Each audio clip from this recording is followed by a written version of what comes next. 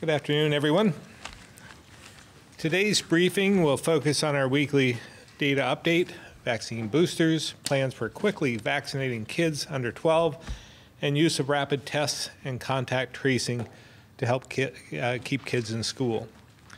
But before we dive into those updates, I want to define more clearly what I mean when I ask Vermonters to think about personal responsibility at this point in our COVID response.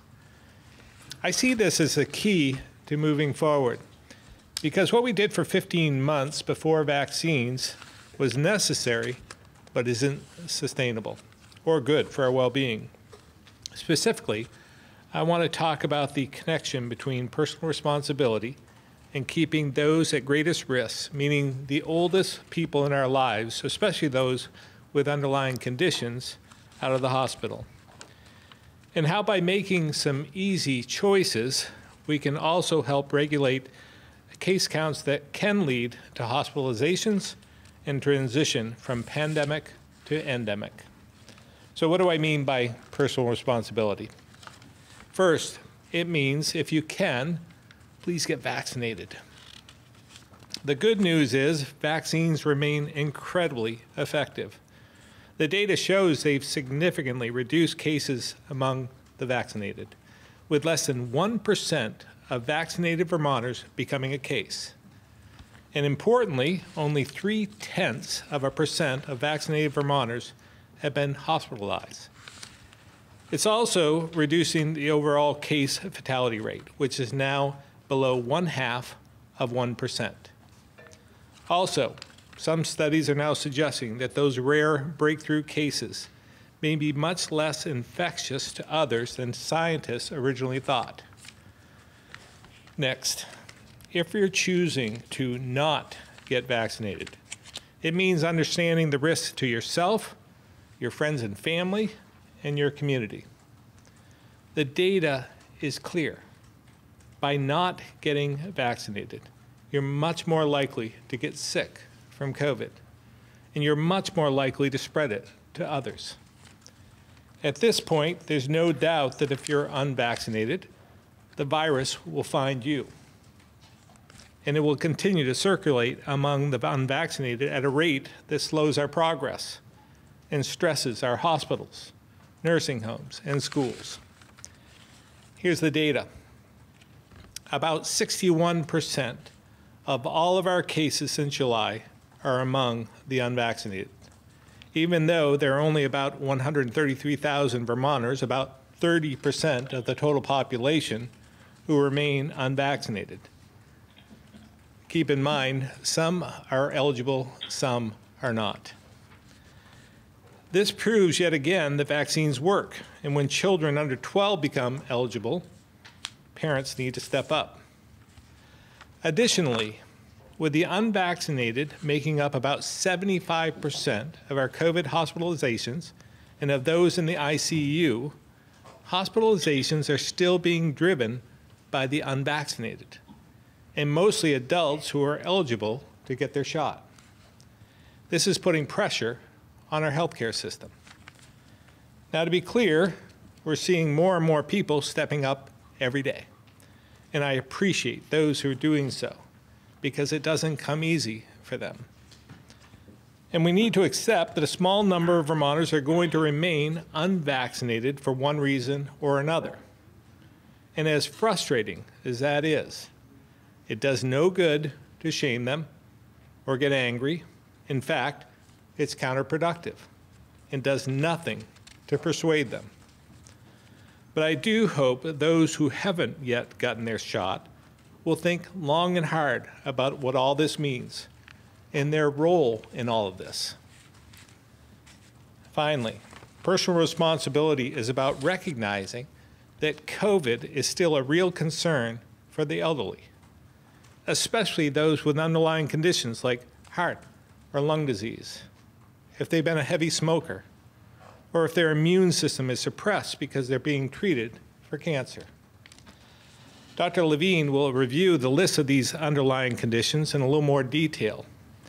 But if you know someone who has one of these conditions and they're elderly, they are at high risk of being hospitalized, or dying from COVID.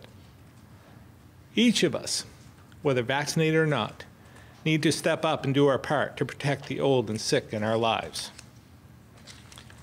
So what does stepping up look like? First, once again, get vaccinated and get your flu shot. Second, if you're over 65 and eligible, get your booster shot as soon as possible. The data tells us the older you are, the more important it is to get a booster. Third, take a little time to think about how you can reduce the risk of exposure for the elderly in your life. For example, if you're going to visit elderly parents, grandparents, or friends, think about avoiding high-risk situations in the week or two before you visit them, or take a test before you go. And if you've got unvaccinated kids in school and doing after-school activities, have them take a test a few days before you visit those family or friends. And one more thing, if you're unvaccinated, wear a mask when around others or in a populated setting. These sort of simple, common sense steps can go a long way to protect our loved ones and preserve hospital capacity. And I want to be very clear, if you're one of the Vermonters who is never going to get vaccinated, it's even more important that you do your part to avoid spreading COVID to someone who is at risk or putting your children in a position where they're out sick from school. Because not getting vaccinated, taking no precautions at all, and carelessly exposing an elderly family member, neighbor, customer, or patient is selfish, and it's dangerous. So hopefully this clears up what I mean when I talk about personal responsibility. Because the reality is, with each of us taking it upon ourselves to do simple and reasonable things to reduce risk, we can make a big difference. I realize this has been a stressful 19 months for all of us. And this transition from pandemic to endemic is going to take months. So the fact is, it's going to be a bumpy ride with ups and downs. And just to complicate things, we have flu season just around the corner. But I want to be very clear. We are making progress, and we can make a difference. So with that, I'll turn it over to Commissioner Pieciak for the data update.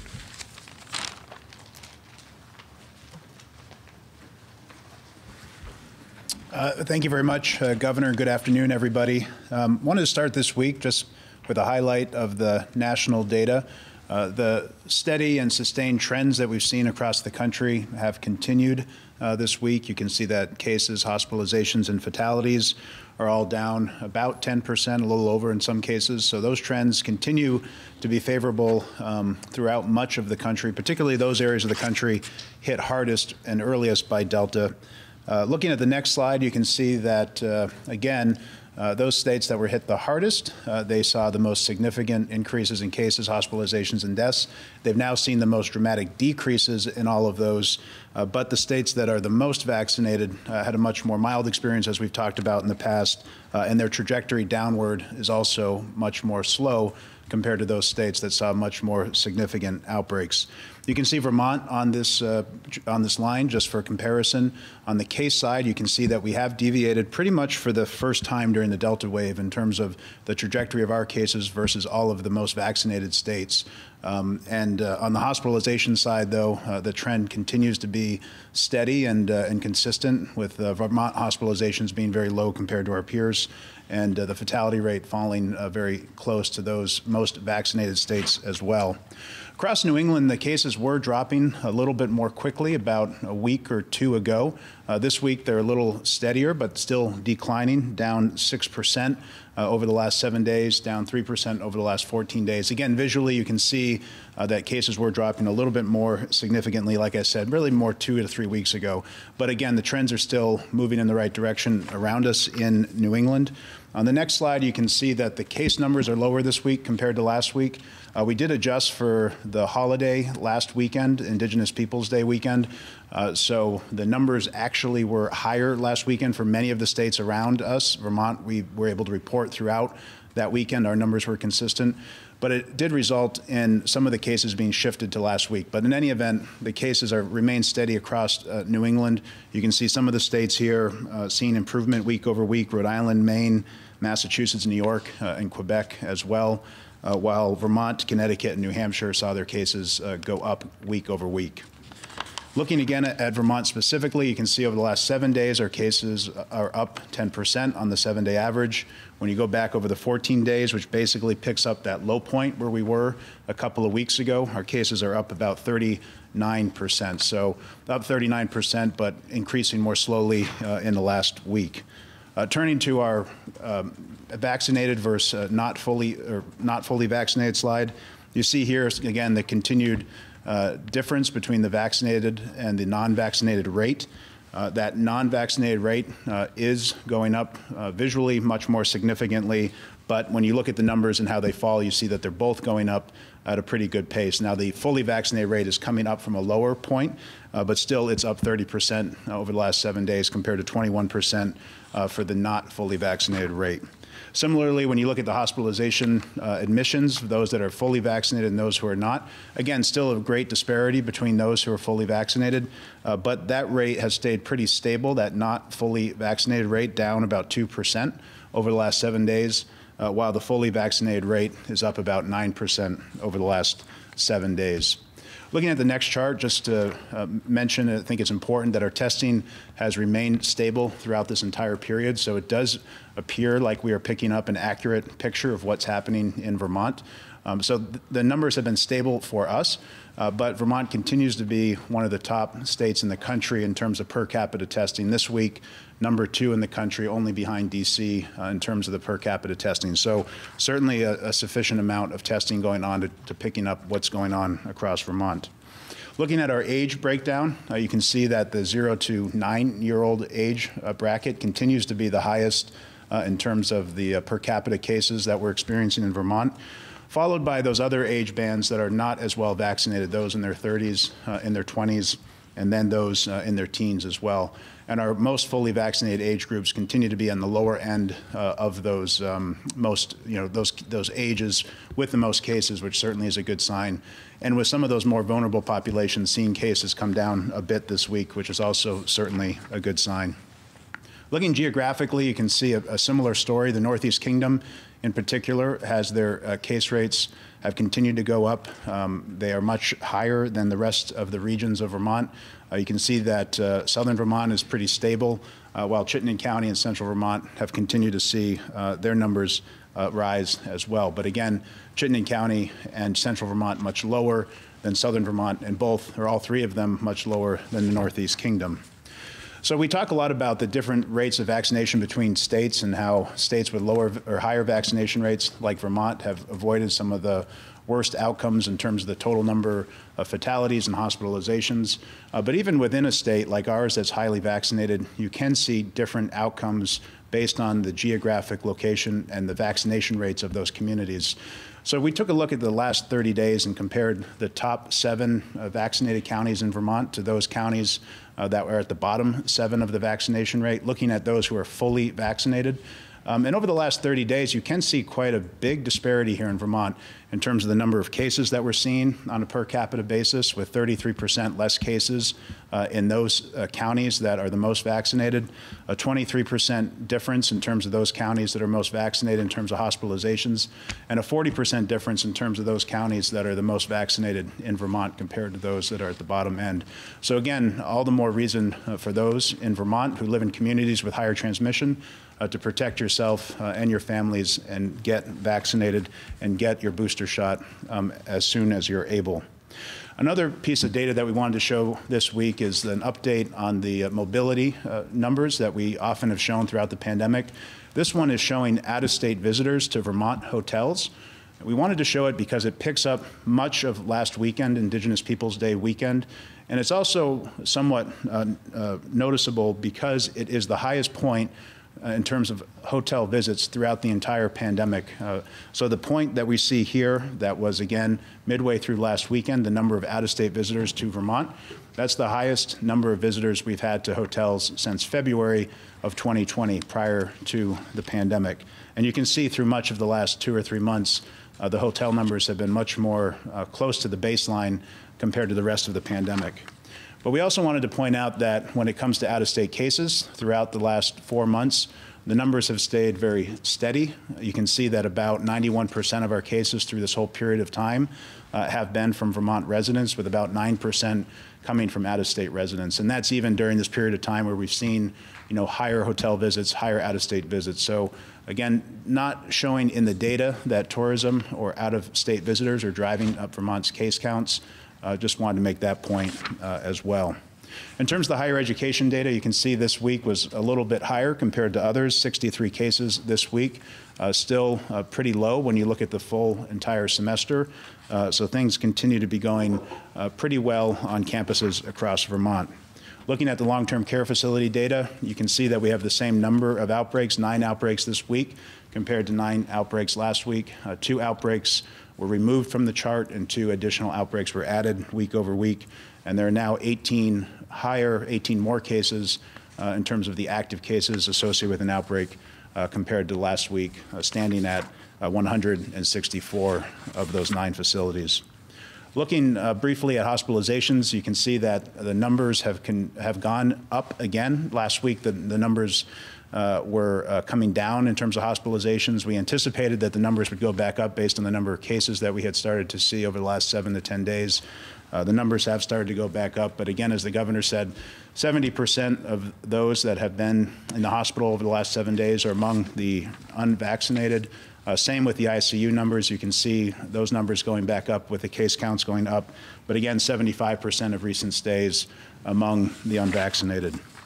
Looking at the number of fatalities that Vermont has seen and looking at the forecast into the future, we're in a similar place as we have been for the last 2 weeks. The confidence intervals on the models really have a wide disparity between them, showing almost every likelihood that's possible, cases and hospitalizations and deaths improving, staying similar, or getting worse. So again, it's really an uncertain forecast at the moment in terms of the trajectory that we're on. You can see that by the confidence intervals and the directions that we possibly could head. So we just need, again, a little bit more information, a little bit more time to understand that trajectory. Turning to vaccinations, Vermont is at 89.2% of all eligible Vermonters who have started vaccination, so up another half a percentage point or so from last week. That's an additional about 2,000 Vermonters who have started vaccination. You can see on the next slide that we continue to be, on most categories, a national leader, if not near the top in terms of our vaccine rankings. And again, one of the most important, the percentage of our population fully vaccinated, now at 70.6%. So with that, I'll now turn it over to Secretary French.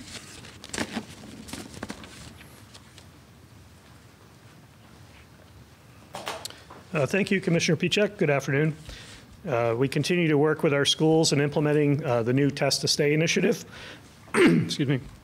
Under Test to Stay, schools can enroll their students in a 7-day antigen test screening process with parental permission. We think Test to Stay is going to be a very promising approach that'll not only help keep our schools safe, but also help keep kids in school more frequently. The onboarding process for Test to Stay has several steps, including obtaining the waiver, as I referred to last week, the CLIA waiver process.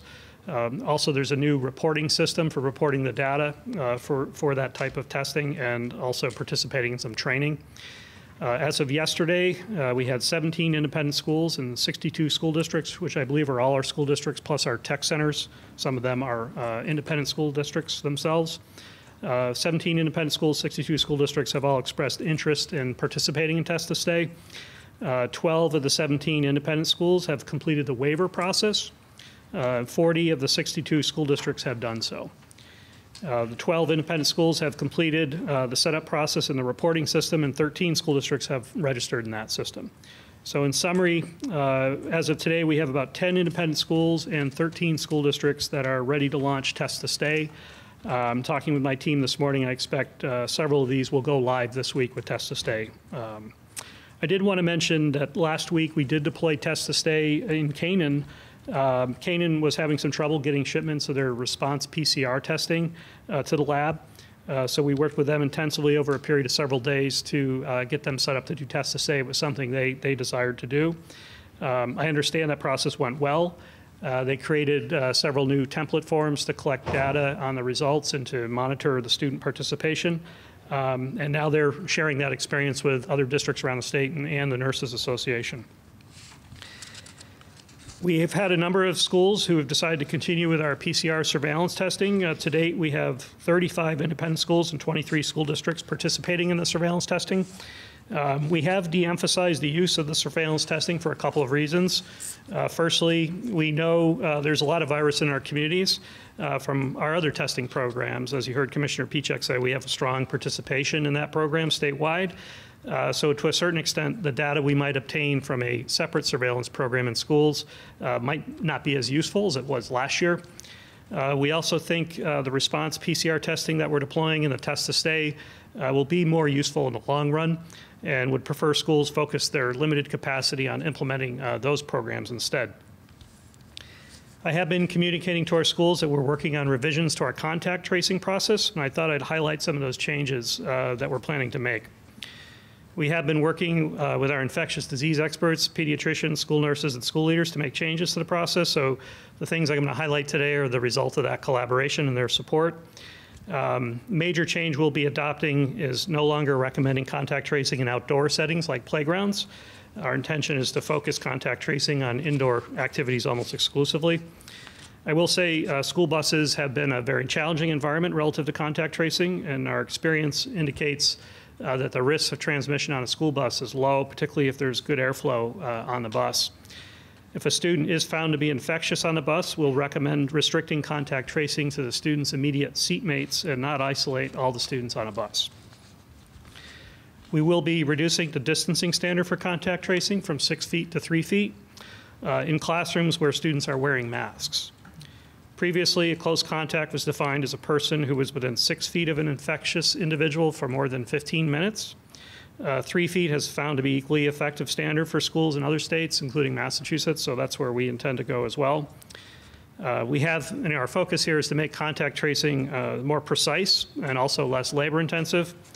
But on the other hand, we want to be cautious about making any changes in the process in the context of heightened case counts as a result of the Delta variant.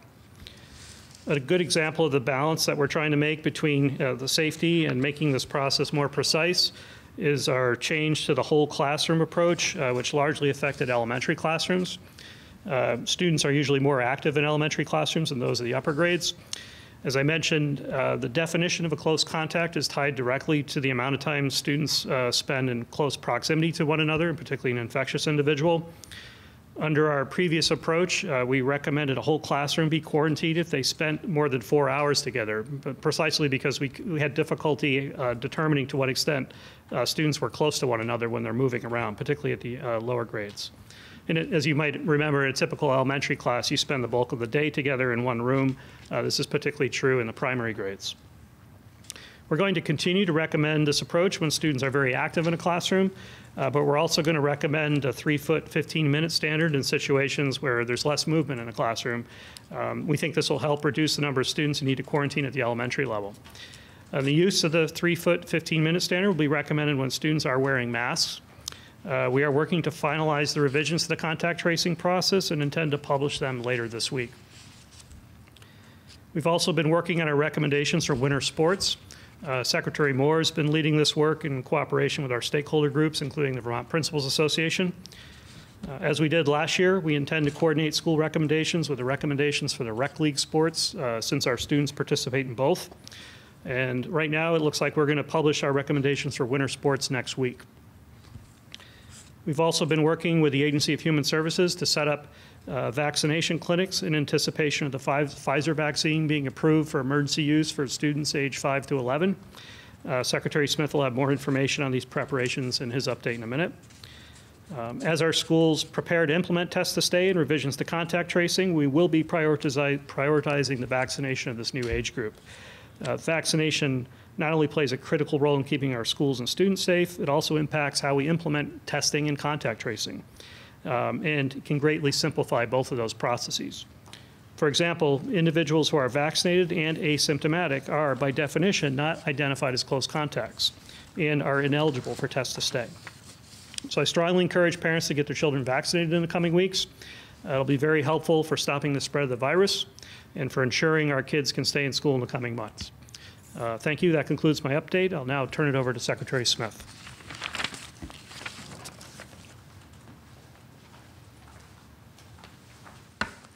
Thank you, Secretary French. Have a lot of information to cover today. It's going to take a little bit of time.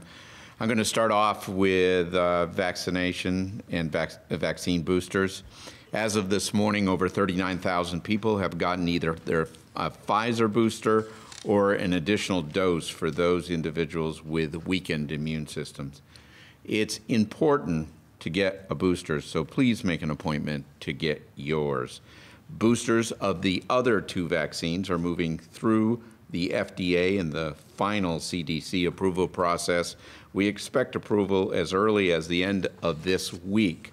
Late last week, the FDA advisory panel supported a Moderna booster administered 6 months after the second dose was given. The FDA also supported a booster for the Johnson & Johnson shot at least 2 months after those individuals got their initial J&J dose.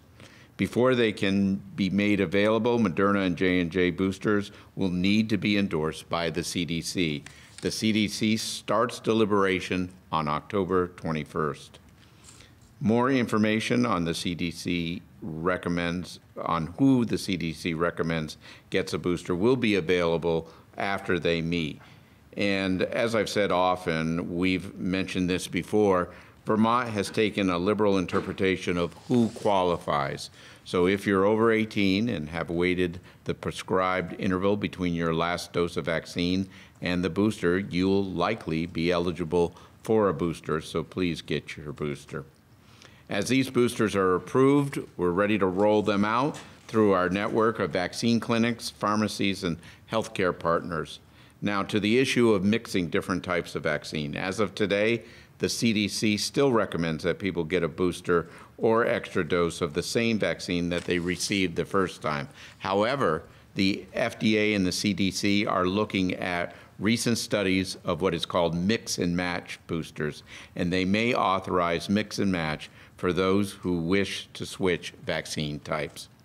So we'll continue to monitor closely what is decided in regard to mix and match. We will also update our registration system to accommodate mix and match if it is approved. These updates may take a week to implement.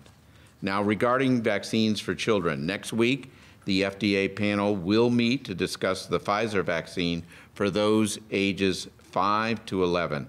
The following week, a CDC panel will consider the FDA's recommendation. We will be ready to administer Pfizer to those ages 5 to 11.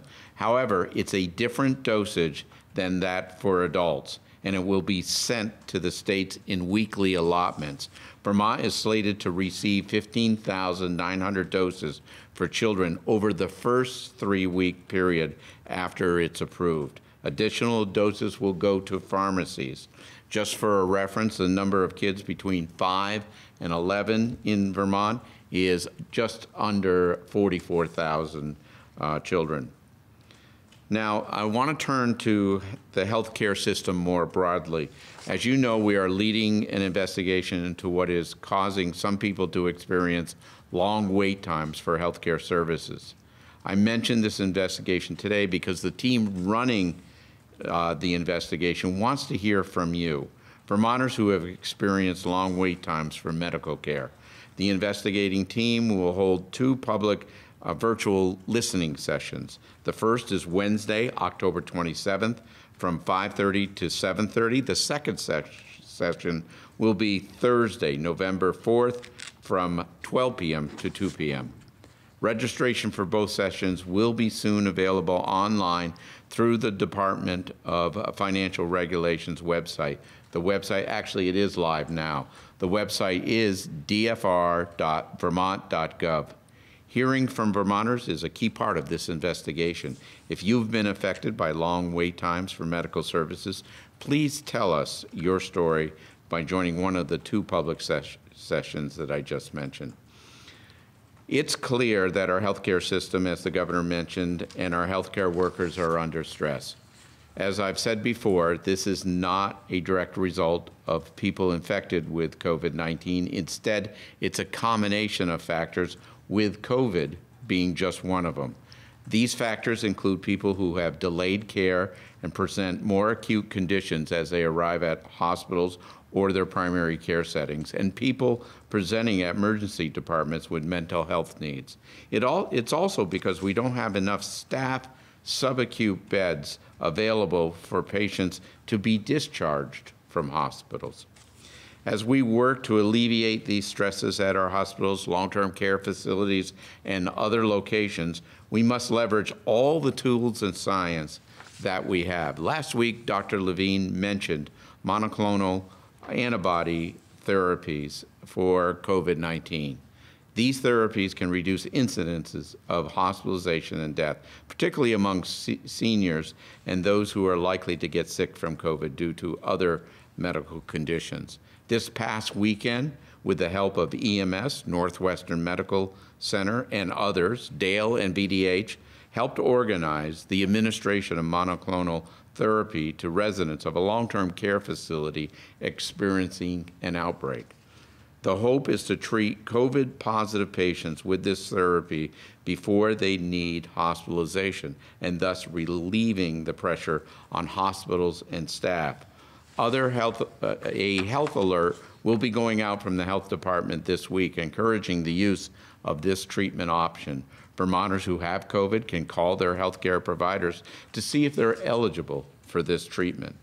In addition, the Department of Disabilities, Aging and Independent Living, Dale, has paved the way to acquire staffing to open nearly 80 subacute beds at long-term care and rehabilitation facilities. This will allow the transfer of patients and relieve some of the census pressure on hospitals. Working with the Department of Mental Health, the Brattleboro Retreat opened an additional 21 beds. However, in the past few days, these beds have been closed due to staffing challenges associated with an outbreak and staff leaving employment because they refuse COVID vaccinations. The state will continue to work with the retreat to get these 21 beds back online and perhaps 6 more as soon as possible. But the main point I really want to make here is that across the board, our healthcare workforce is under stress. With that said, day in and day out, we see them going above and beyond to care for their fellow Vermonters. So I want to take a moment today to thank them, to sincerely thank them for all that they do. Turning to vaccines, to protect yourself, your family, and your friends, you can get vaccinated or get a booster at many of the locations, including your healthcare provider. This week, there are more than 80 state-run vaccination clinics across Vermont. It's almost impossible not to run into a vaccination clinic as you travel across Vermont. Make an appointment at healthvermont.gov/myvaccine. You can call 855-722-7878.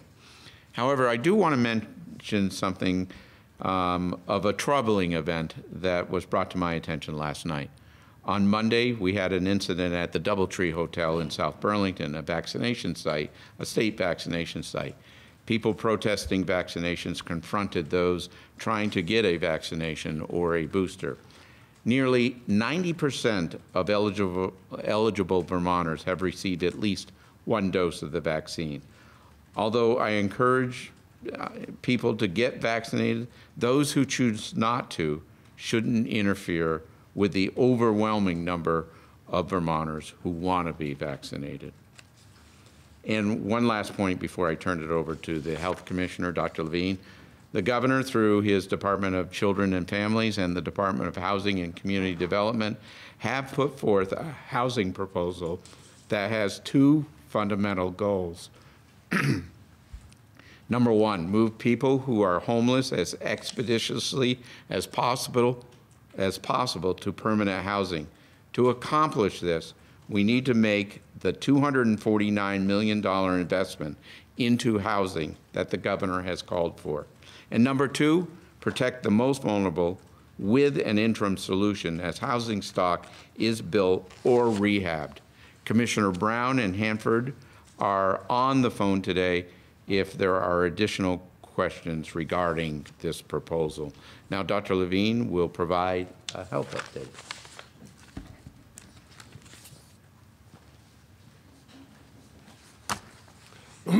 Good afternoon. I will create a full circle and get back to some of the comments that the governor raised and talk about how we can help ourselves and one another. So we've spoken many times here about our high vaccination rates in Vermont, and by being highly protected against severe illness, hospitalization, and death, Vermonters have been able to live more normal lives again, seeing friends, family, going to work and school, taking vacation, generally getting back to doing the things that we love. These connections and routines have undoubtedly helped our mental health and likely even our physical health too.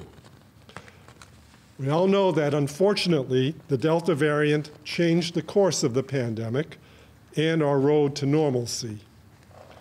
Knowing that this variant of the virus spreads much faster and more easily. This has caused more cases and increased the chances that any of us can come into contact with it, whether we're vaccinated or not. This is what we mean by community spread, or to use a seasonal metaphor, when it comes to the virus, what happens in deer camp might not stay in deer camp. Again, the virus is moving from person to person to many people. We often don't know how a person was exposed. Our recent contact tracing data tells us just this. 50% of our current cases didn't know where they got COVID, had not been to any large gatherings, but many had indeed been in a crowded indoor space where there was little mask wearing. 30% of people had been in close contact either with a household or friend who had the virus. 15% were associated with one of our outbreaks. 5% had travel noted in their history with no other cause that was more likely to be the cause of their infection. So as I've said, if you're vaccinated, you're highly protected from COVID's worst effects. But if you're unvaccinated, or you're at higher risk due to your age or medical conditions, you are vulnerable. This means we need everyone's help to protect those at higher risk right now while spread is high in our communities. While you may not be able to control the virus itself, you can control your own actions. Actions that we know will help to prevent further spread of the virus, end this cycle of increased cases, outbreaks, and illness. You remember that last year around this time, we traced the beginnings of the winter surge to Halloween, crowded indoor parties and events attended by adults. This is what we need to avoid right now while we wait for cases to go back down again, so we can gather safely during the upcoming holiday season.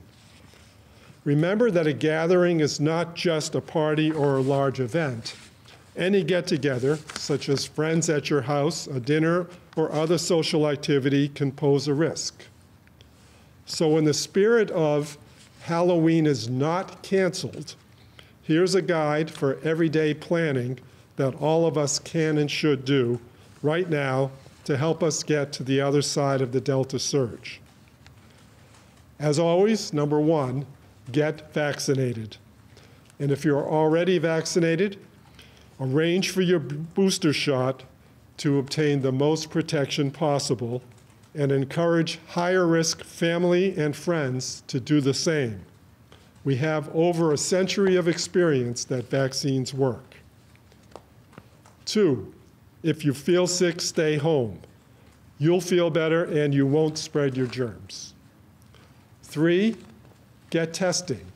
In fact, have a testing strategy.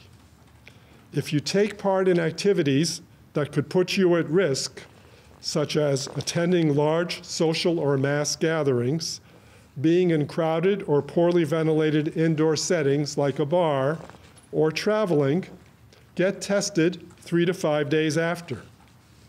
You might also consider getting tested a couple of days before an event to protect those around you. For instance, if you and your family, comprised of children under 12 who are not yet eligible for vaccination, are indeed going to celebrate grandfather's or grandmother's birthday, this may be a good strategy to employ several days ahead of time.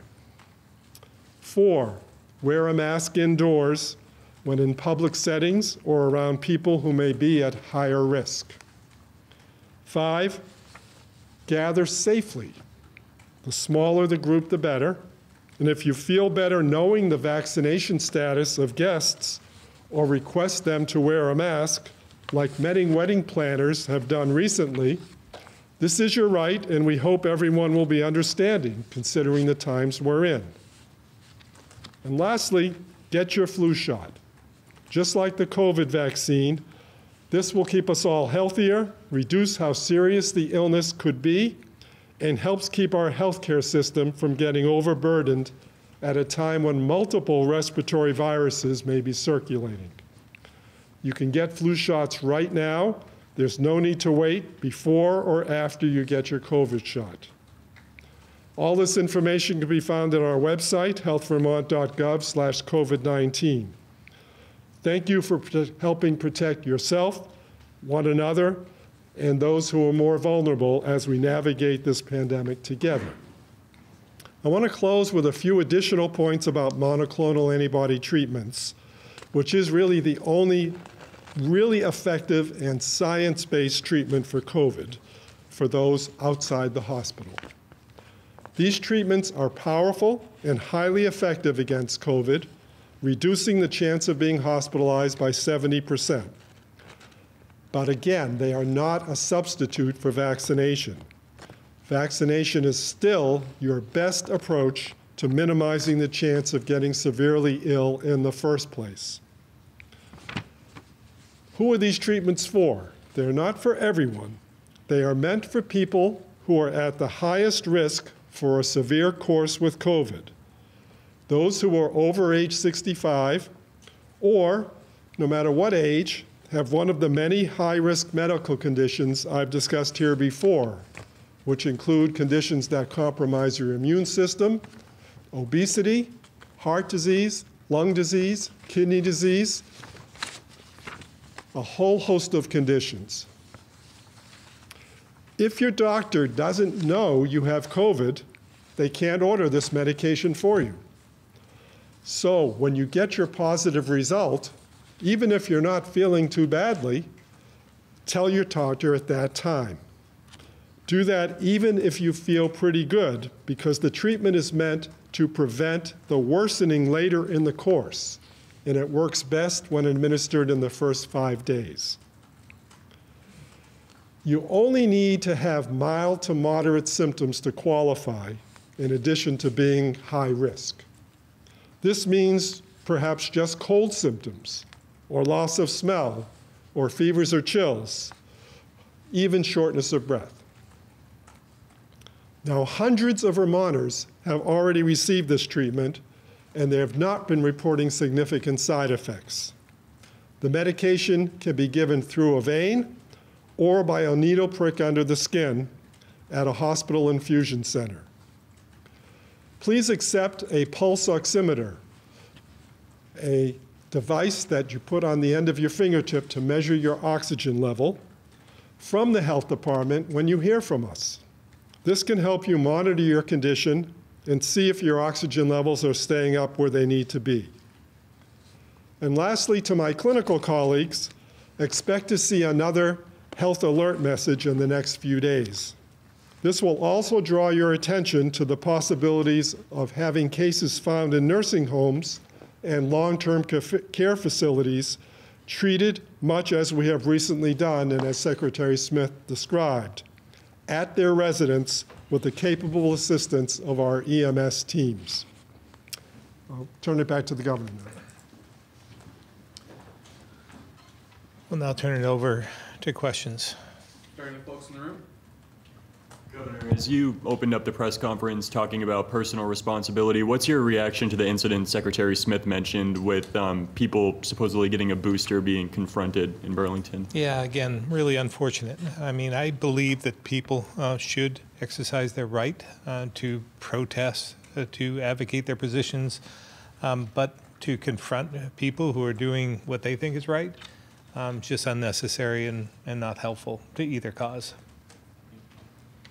Governor, I had some questions about the housing plan that you released yesterday. There are some policy advocates right next door at the State House who are disappointed that the hotel program doesn't go further. They'd like to see it extended through the winter when the cold weather is most dangerous. They would like to see it opened up to people who have previously been exited from the program. And they think that it's not really feasible that we're going to get permanent housing short term. They see that as years away. So I wonder what your thinking is around their concerns, and also whether there is more that could be done to help the most vulnerable who are currently being served by that program. Well, again, I'll let others weigh in on this one, but from our standpoint, we've done a lot in terms of during the emergency, during COVID, in terms of trying to help out the homeless, putting them in a hotel, motel situation. We thought was the most expeditious way to help, but it doesn't serve them in the long term, and it's not something that's sustainable. We had worked with the legislature, as you know, and developed a time frame when we were going to end the program.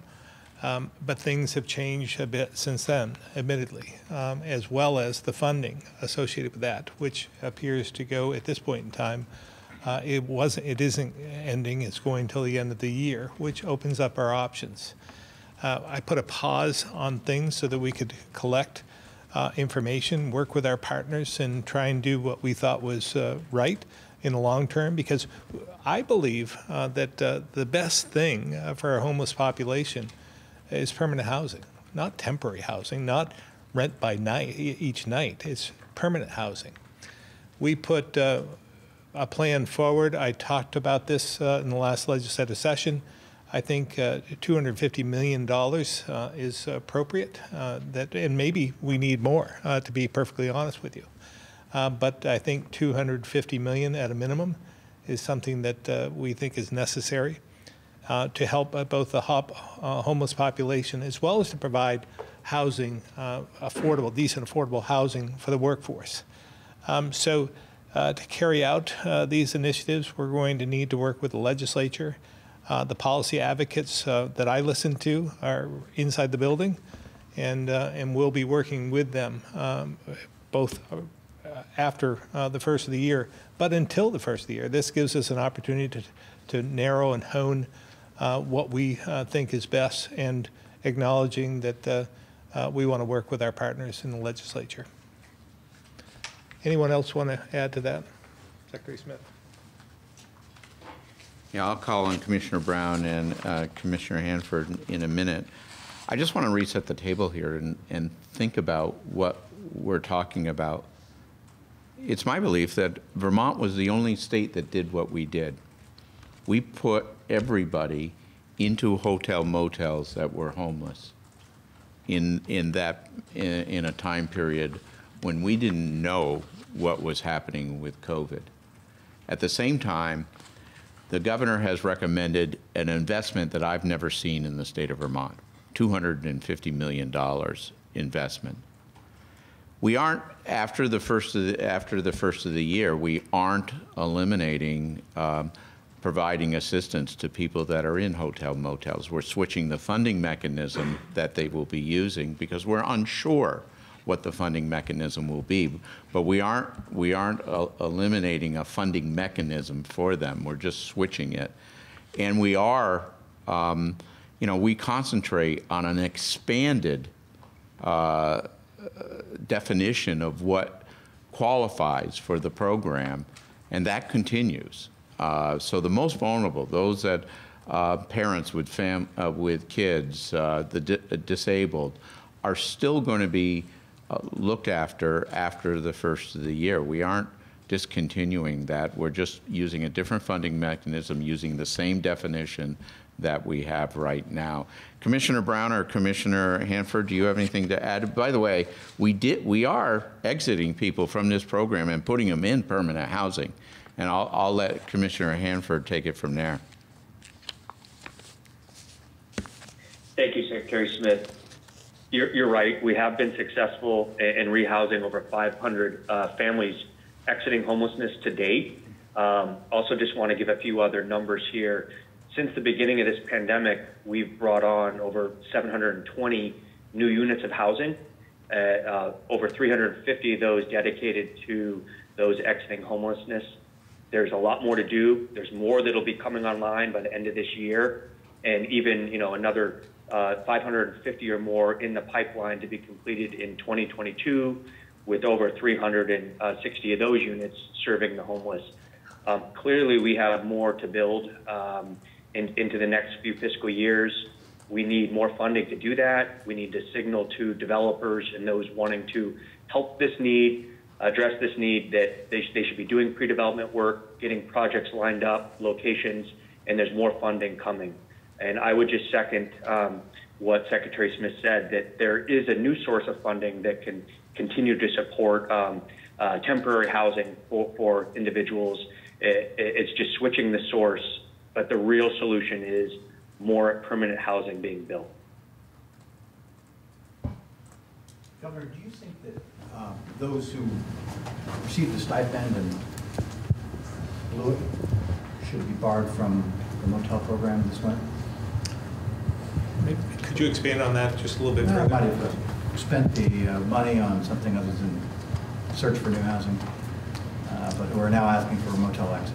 Yeah, I can see Secretary Smith wants to answer that first. I'll ask Commissioner Brown to fill in anything that I haven't addressed. We found actually just the opposite, that they didn't blow it, that they used the stipend that we had provided to go ahead and find housing in different ways. And we'll continue to monitor that. But from our sort of research and from what we've heard, they really did use the stipend to try to find permanent housing out there as they moved on. Commissioner Brown, can you elaborate on that? Yeah, you are correct, Mike. We heard from many of our partners that were working with these households as they moved on from the motel program, that they really used it to meet their short-term needs, to establish themselves in new situations and to meet their needs, and that it was used appropriately, and it was an essential source of funds to help them get back on their feet as they were leaving the motel program. Can I ask a health question? Everybody I know is talking about the spike, especially over the weekend, something like 600 cases. I mean, it's huge. How can it be that we are the most vaccinated state, and yet we're seeing our worst case count ever? Yeah, no, it is frustrating in a lot of different regards.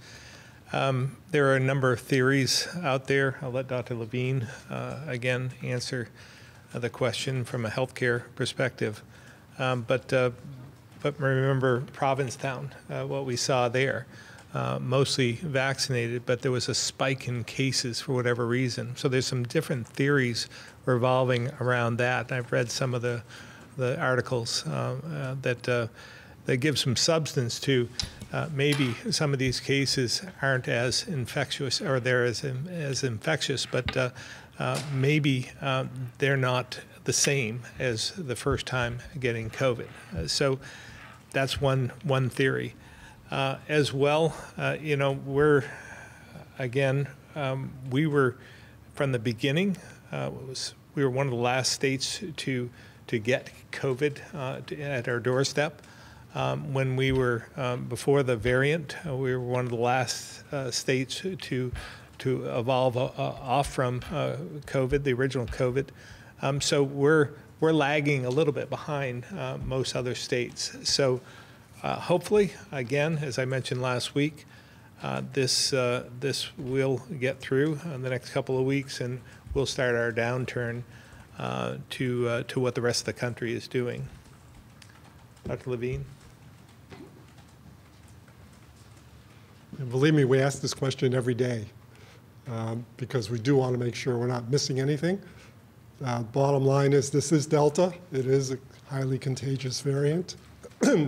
We're dealing with a time with the population being highly mobile and interacting a lot with one another. I think there's been some national news lately talking about northern states having more of a burst in cases lately, but they're referring to non-New England northern states in the Midwest and in the West, and talking about the cold. And though it is indeed chilly today, I think we'd all agree we've actually not had severely cold weather throughout September and October. So that hasn't really had an impact, to say the least. I again take solace, if you will, in some of the slides that you saw, where the sort of significant plateau in cases that we've been experiencing continues without necessarily a severe downturn, especially compared to the other parts of the country. The bottom line is we have not experienced the height of cases that anywhere else outside of the Northeast has been experiencing. And though we continue to go up here, it's really a very different trajectory. And there's some thoughts that the more highly vaccinated population you are, the longer it takes to sort of burn this out. And we're just going to have to see. I would encourage, again, Vermonters to use our data. Our data shows that the 4 lowest vaccine uptake counties in the state are paralleling the higher caseload parts of the state. I'd like nothing more for people in those areas to find even more protection and consider vaccination, because I do firmly believe that there's only a small percentage of them that are truly vaccine resistant, vaccine skeptical, and will never ever accept a vaccination. And we're seeing that phenomenon occur every day when we show you the data that shows we're now over 89% people getting at least 1 dose. Hundreds of people keep doing that all the time. It's just a matter that they're getting to that point. Yes, I wish they would have gotten there earlier, but at the same time, I'm hopeful that they will still continue along that continuum. If I could ask you a follow-up, Dr. Levine. If you had originally gotten the J&J vaccine, would you hold out for a mix and match or get the J&J when it's approved Friday? Yeah, so I think what we will find on Friday will guide my answer to your question. So I wouldn't want to prematurely answer it without seeing the data that they are going to be able to show us they've looked at. But all indications are that they are going to show that you get a much more significant rise in antibody levels after doing J&J and then an mRNA vaccine than you would if you got J&J and then another J&J. And they're showing that impact, even though it's going to happen late this week and into next week, is something that if we had had the data earlier, the suggestion might have been to give somebody whatever second shot they would get a lot sooner than 6 months after their first shot of J&J. But again, this data is, if you will, test tube data, looking at people's antibody levels. It's not really the real world experience of people who took one strategy versus another and see what happened to them, because that data is just not in yet. So we're relying much more on just the marked increase in antibody titers, which is a really important part of our immune system, but it's not the entire picture from the immune system point of view. Dr. Levine, in the context of waning immunity for some of these vaccines and the timing that we're seeing with the Delta variant, as you know, Vermonters stepped up real early, and we rolled out a very effective vaccination campaign early on. I mean, do those two factors, could there be any correlation there, Delta? There could be a correlation there, yes. The reality is, even with waning immunity, the part that's waning is your ability to get infected. So to test positive or to have some illness from it. The part that's not really waning significantly is, will you get a serious outcome? So even if you get a mild to moderate illness from Delta, which we hope you won't, you probably won't end up in the hospital or dying, God forbid, have those serious outcomes. That part of the immunity doesn't seem to be what's waning. It's just the ability to get infected. So we'll see how that progresses. I would just add that most people, it seems, from our experience with the booster campaign and from talking to people, don't feel a sense of urgency like they did when the vaccine was scarce and it was like, I want a dose. But I would tell people again, even though you may not feel a sense of urgency, this would be the time to start really looking at getting the booster, and don't sort of put it off further and further into the future. I just had one last follow-up question with the General Assistance Program, maybe Governor or Commissioner Brown too. I just wanted to clarify, as you addressed, why not open it up to Vermonters that were previously exited? I mean, it doesn't seem to be a money issue right now. I mean, is it a hotel capacity issue? Because we are approaching stick season right now. Commissioner Brown? Yeah, we were able to house over 2,000 households during the pandemic because the economy essentially shut down and hotels were not serving travelers and tourists. That has now changed, and as you heard, we had some of the highest motel capacity of travelers over the recent one of the recent weekends in October, and that's really reduced the number of available hotel rooms that we have available. We're now at capacity at around 950 households and motels, which is the reason part of our plan includes expanding emergency shelter capacity in areas of the state this winter to make sure that those who aren't able to access a motel room due to capacity issues, that we have a place for those individuals and households to go. And then just how many hotels participated at the peak of the program, and how many are participating now? Do we have that number? We can follow up and get you that data. I don't have it right at my fingertips. Thank you. Stuart, I wanted to get back to you on one part that I left out, and this is, don't misinterpret this as an excuse. It's more of a fact. We do an incredible amount of testing here in Vermont, twice per capita than what New Hampshire does, 5 times what Connecticut does.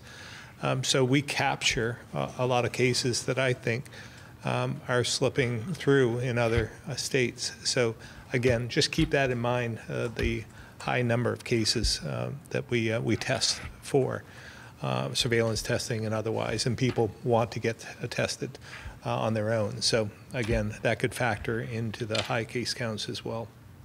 I was listening intensely to Commissioner Levine and the Johnson & Johnson, what to do with the second dose, as I received the Johnson & Johnson myself. So I'm going to listen to the experts first. I'm going to listen to what they come up with on Friday, and then confer with Commissioner Dr. Levine. And we are the third, last time we looked, we're the third highest testing state. We're the third highest testing state in the country. With Temperatures now starting to fall. Is this situation expected to get better? Doesn't prior experience tell us it's going to get worse? Yeah, I don't know if we can go by prior experience because we've only been through this once before with a different COVID versus the variant. And I'm not sure that any of us are very good at predicting what this virus is going to do. It seems to have a head of its own, as well as with new variants and so forth. I would have said, and I thought this previously, that we would have seen this surge that we're experiencing right now. I would have predicted that we were going to see that in November and December. That's when I thought it was going to happen, but it didn't. And we may as well, some are predicting that we actually won't see an increase. These are national experts like Dr. Fauci has said that we may actually see a downturn going through the winter, which to me makes no sense. But with our high vaccination rate and continuing decline, the booster shots coming out, the second dose for, I think it's 60,000 those who receive Johnson & Johnson in our state, possibly. I'm not positive of that number, but I think that. In the 40s. In the 40s? It's higher? Well, no, one's saying 40, one's saying higher. So I'm going to stick with 60 for right now. But with that coming out, all kinds of news. The 5 to 12-year-olds probably will get approved as well. All of this is going to make a difference in a positive way. So hopefully Dr. Fauci is right. We'll see this downturn and continue to meander our way out of this from pandemic to endemic. What preparations or what expectations do you have for November and December, looking at what we have now? We are prepared every single day to continue to advocate for what we think is the best guidance. Again, getting vaccinated, first of all, getting your second dose, getting your booster, protect yourself, take some self-responsibility, protect your others that you're in contact with. We'll continue to advocate. If we do all of that, I think we'll be in pretty good shape. All right, we'll move to the phones now, beginning with Lisa Rathke, the Associated Press. Thanks, Jason. I have also had a question about the housing plan. I don't know if this is something Commissioner Brown or Secretary Smith could answer. Part of it would move those people staying in motels to longer-term motel rentals, possibly through the Emergency Rental Assistance Program. Would that be covered by ARPA funds? And do you know if that is something allowed? That program would be allowed to be covered by those federal rescue dollars? Commissioner Brown.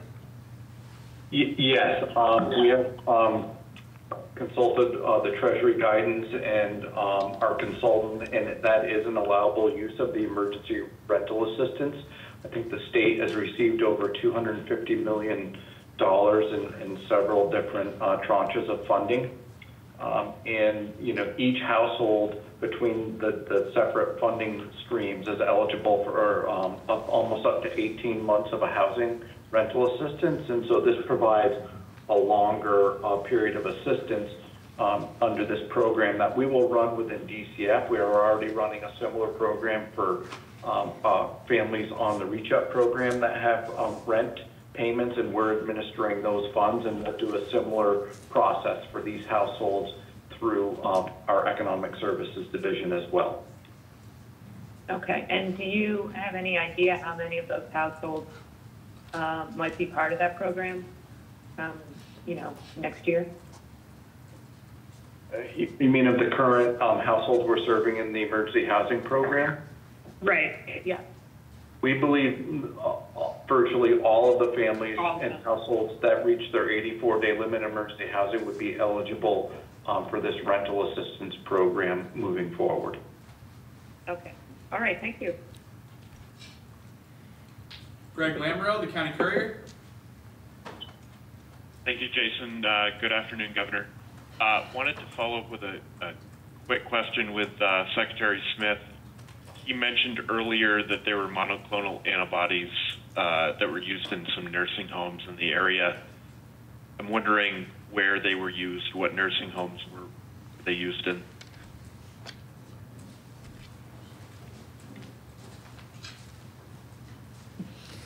We've mentioned long-term care facilities where we've had outbreaks before.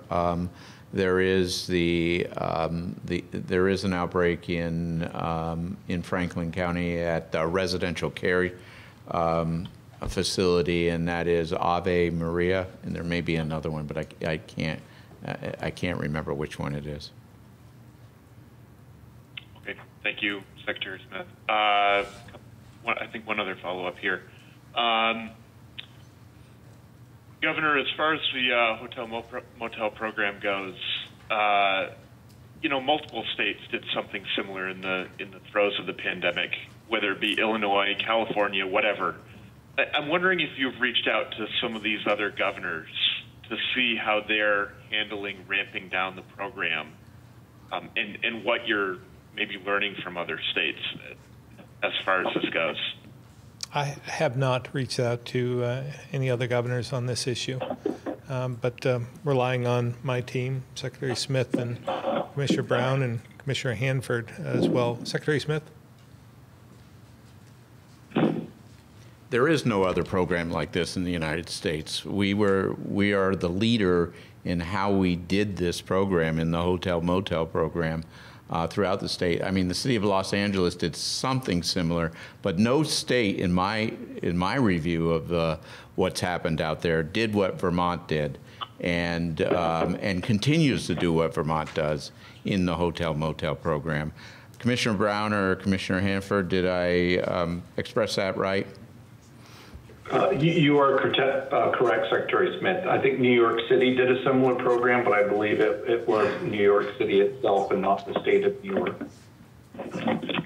Well, state or city, wouldn't there still be something to learn if you could reach out to some of the leaders in those municipalities? And, I mean, there's probably far more homeless in New York City than there are in Vermont.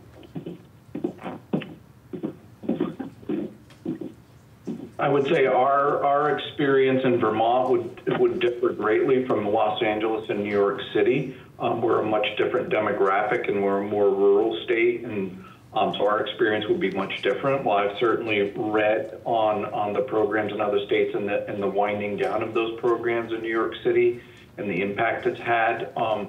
So we are aware of those efforts and some of where they're at with those programs right now. But really, we're basing our experience on Vermont and meeting Vermonters' needs for our program. And Governor, I did hear some opponents on the idea of ramping down this program say that the suggestion, they've suggested that it's really just unethical to kick people to the curb to make room for tourists. I take it you don't share that same view. We're still I'm wondering if you could we're taking elaborate. we're taking care of the homeless. We haven't kicked anybody out, so to speak. We've given them options, but we're still continuing to take care of the homeless. Okay. And last thing here, Governor, I've heard that there's been multiple outbreaks, over the last few months of COVID at the police academy, fire academy. Courses are being affected by these COVID outbreaks. I'm wondering if the state has considered making a requirement in order to participate in either the police or fire academy that students must be vaccinated. Yeah, I have not heard that. You may have information that I do not have. Maybe Commissioner Sherling could respond.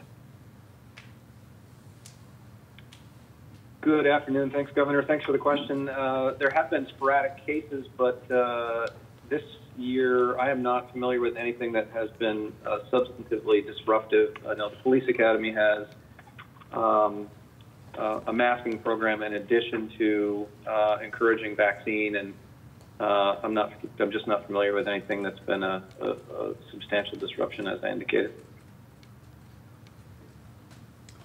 Okay, I'm told that many classes have had to move online.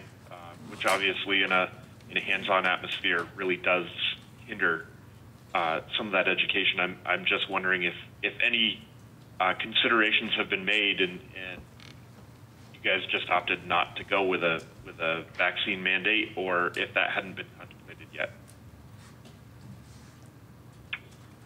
Well, I guess a couple things. If you could get me some information, if you've got it, on what has been moved online. I know some of the courses that are able to be conducted online have been moved. In terms of a vaccine mandate, there are folks employed by a variety of different organizations that attend the trainings that are supported by these two organizations. So we haven't contemplated mandates that would cascade across hundreds of agencies. That's it for me today. Thank you. Chris Roy, Newport Daily Express. Yes, good afternoon. Within the last few minutes here, I received an email from a reader who's wondering, those who received the AstraZeneca COVID vaccine, if they can receive the Pfizer or the Moderna vaccine. She's saying that two local pharmacies up here denied her. Yes, we are aware that some pharmacies have denied it, but these people either got the AstraZeneca from being overseas and now coming to this country, or more commonly from being in the trial. And all those who have been to the trial and are looking for starting a new vaccine regimen with an mRNA vaccine can do so at one of the state sites. We've already cleared the way for that to happen. Okay, thank you.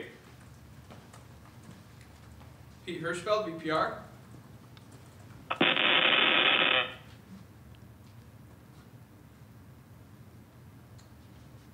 Thanks, Jason. Sorry for the delay there. Governor, you said nobody's been kicked to the curb as it relates to the motel housing program. There were about 1,000 households that were eligible for that program in June, and we're told they were no longer eligible in July and had to leave motel housing. I mean, is it the verbiage that you take issue with, or are you saying that those people didn't lose state-subsidized emergency housing? Secretary Smith. Yeah, I'll call on Commissioner Brown in just a moment, too. Peter, we did not, remember, when we initiated this program during the height of the pandemic, we eliminated all eligibility requirements, Anybody that wanted a hotel motel room that said they were homeless could get a hotel motel room. What we did is institute in July some criteria to bring back. It was expanded criteria and more broader criteria in July to put some fencing around who was eligible in terms of coming in. A lot of people, again, just about 1,000, I think it's about 1,300 people, we're still housing, about 900 rooms, about 1,000 adults, 300 children. We did that criteria that we put in July did impact some people that didn't qualify anymore. But just remember, that program had expanded criteria from the original program that we put in place, and it did allow more people to be housed. Commissioner Brown?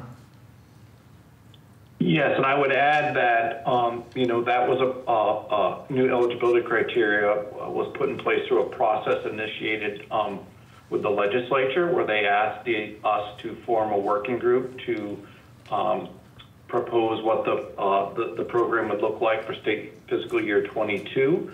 That working group of housing providers, legal aid, staff from the Agency of Human Services came up with this plan, proposed it to the legislature, and was passed unanimously and became law.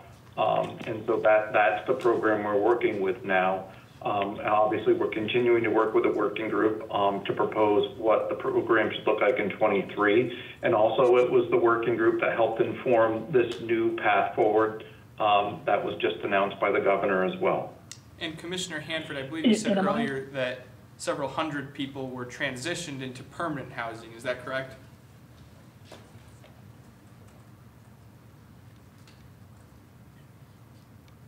Commissioner Hanford here. Yes, the number that I'm aware of is over 500 households were transitioned into permanent housing.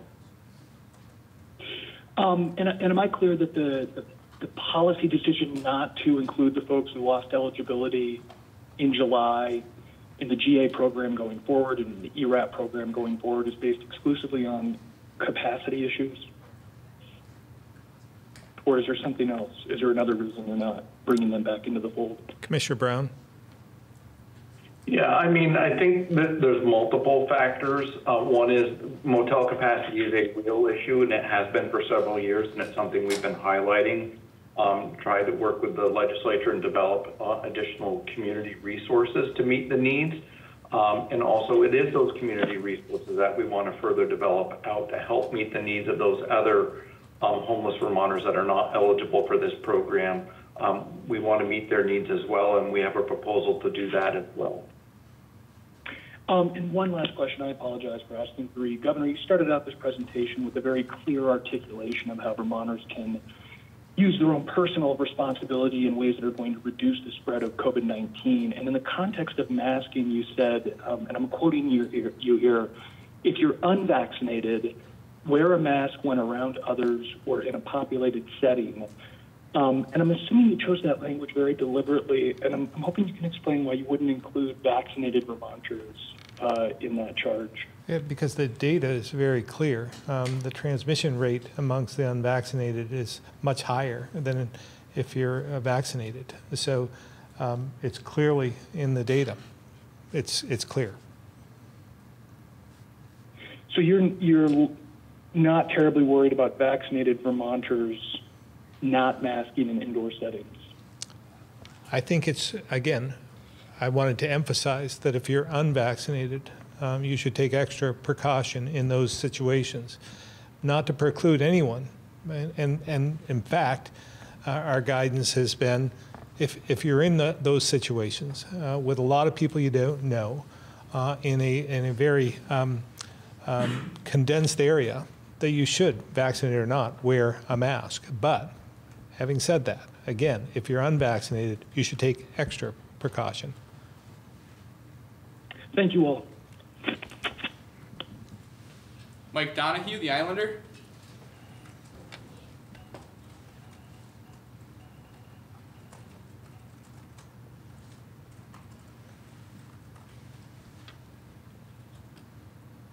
Mike Donahue.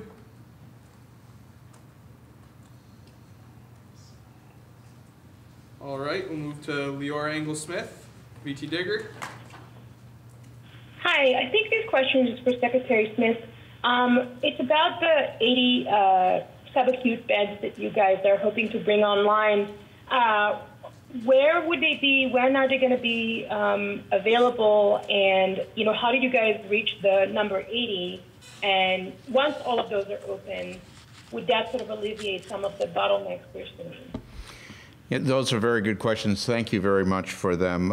We developed the number 80 because we did a survey of hospitals through the Hospital Association to figure out how many of their patients were being not being able to be discharged because there were no subacute beds. The number came up as 74. We went to 80 just to make sure we had more beds than patients, anticipating if there was, having some leeway if there was any growth.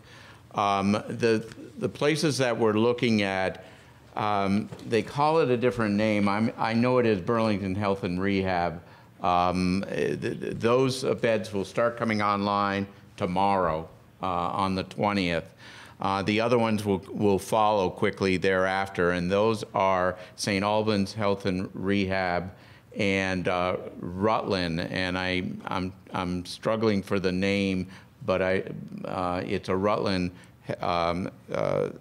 long-term care facility and rehab facility down in Rutland. And I'll get that name for you, Leona, because it usually comes right to the forefront of my brain, and it's not coming there now.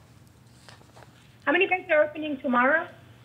I think I'll have to get the name, the number for you, but I think it's I don't want to give a number out there, but it's certainly, I think it's in the double digits, and I got to figure out. Yeah, I think it's 18. Thank you. Tom Davis, Compass, Vermont.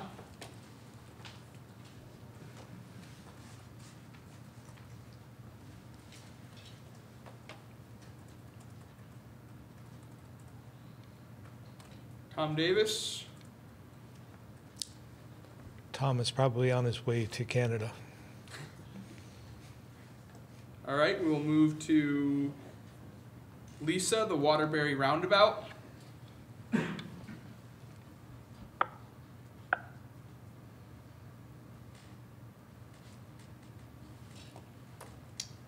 Lisa, Waterbury Roundabout. All right, we'll move to Aditi, Vermont Digger.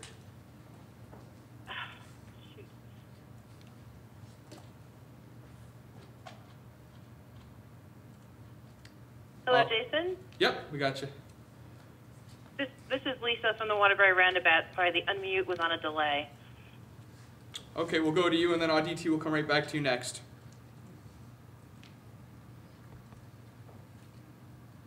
Go ahead, Lisa. Okay, I guess my first question is for, I think, either Dr. Levine or Secretary French in terms of the reporting that's happening right now on the state website with the breakdowns for cases in schools. It's nice that we have that now that we can look at every Tuesday to see the current week and the running tally of cases school by school across Vermont.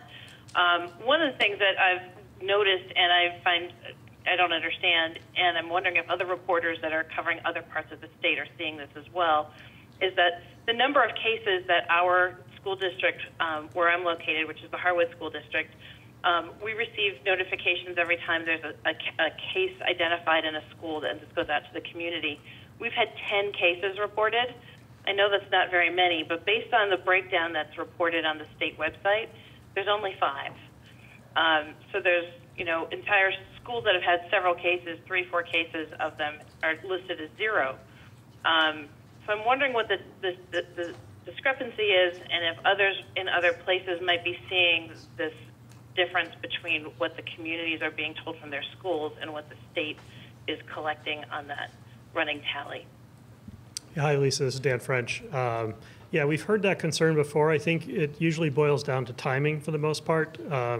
Especially now, there's a lot of case activity. It sometimes takes a little bit to work that out through the system.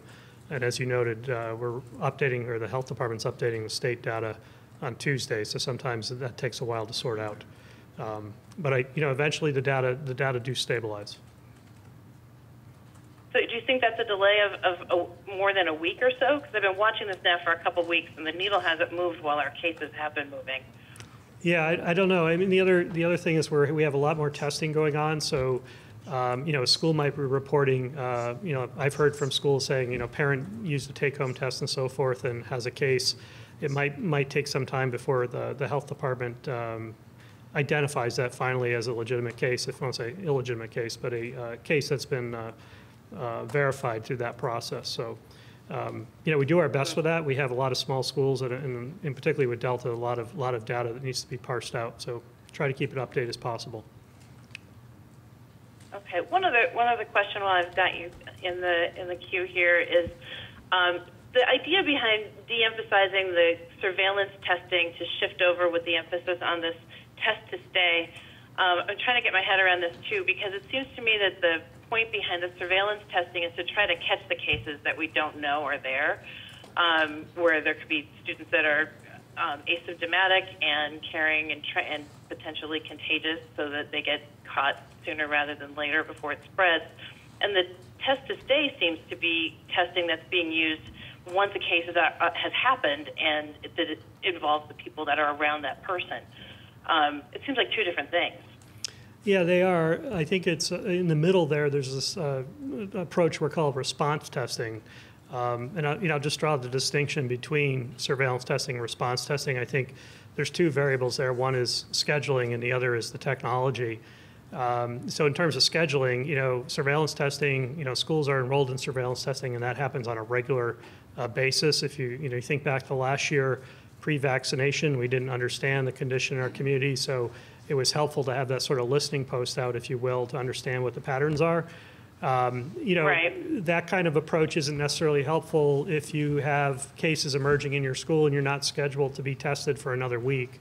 So response testing has emerged as a more, I'll say, responsive approach, but it's using pretty much the same PCR type technology, just to draw the distinction between antigen testing that's used in test to stay.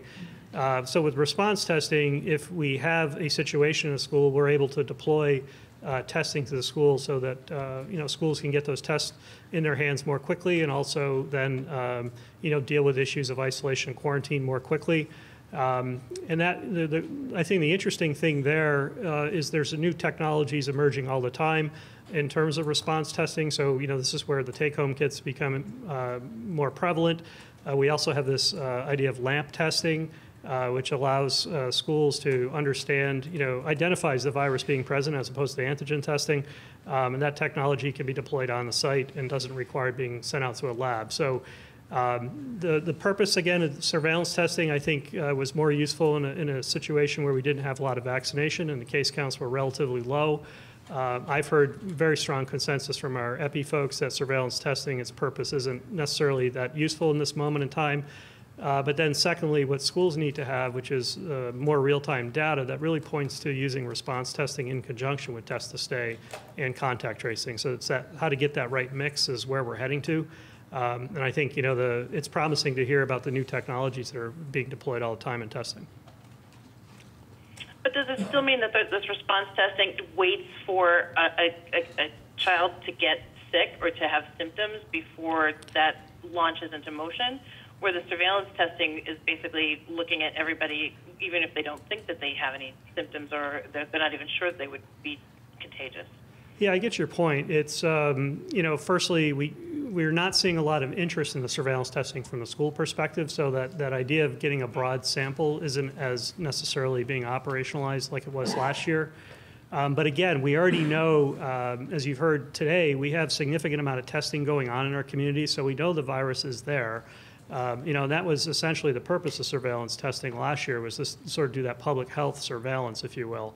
So we know the virus is present. Right. To really operationalize how to keep schools safe comes down to getting that data in the hands of schools more frequently. And I think here, again, response testing, combination of response testing, test to stay, and contact tracing will really be sort of the key ingredients to doing that. Okay. Thank you very much. Aditi, VT Digger.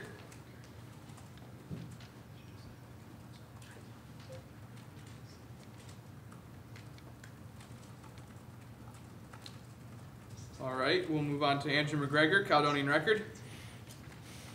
Yes, good afternoon, thanks. Question for Commissioner Pieciak. Looking at slide 14 in your presentation, comparing the 7 most vaccinated counties to the 7 least, looks like the top 7 counties are some of the larger ones that account for nearly 62% of the population. In your slide, is that differential in infections, hospitalizations, and fatalities on a per capita basis, or is that the raw total number, suggesting that the discrepancy is even greater when compared to capita? Yeah, no, it's a great question. I'm just looking at the slide on the TV, and it doesn't say it anywhere, but it is a per capita analysis, so it's per 100,000 on all of those metrics.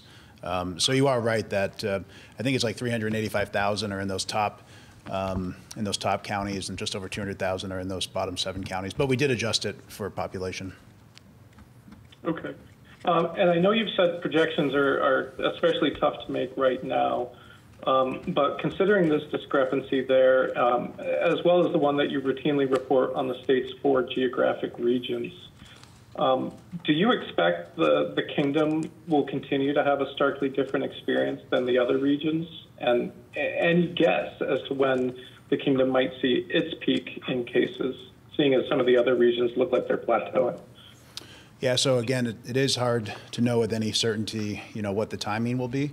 But just in terms of, will the Kingdom always have a different experience? I think, the answer, is no, and even more likely to be no, if we get the vaccination rates up a bit there as well. When you look across northern New England, some of the other states that have counties with particularly high case counts at the moment, there are also some of their lower vaccinated counties, like in northern Maine and Coos County in New Hampshire. So it is something that is happening not just in Vermont, but more broadly, and I think the key is vaccination. But of course, we've also seen whether it's Louisiana or Florida or California, Delta does run its course over time. So that is also, a likely outcome at some point. It's just hard to say for a state that is as vaccinated as we are when that will be, as we have seen.